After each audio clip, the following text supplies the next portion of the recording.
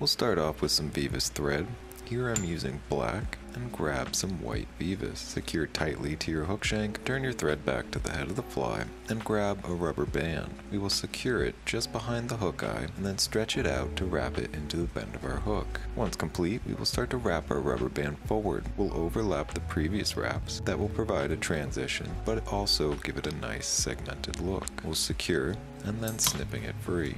Further secure the tag end so it doesn't slip free. Once happy, we'll grab our Vivas thread and we will use this to wrap over the segments that we just created, giving it a nice, natural, rounded look. We will secure the thread and snip free.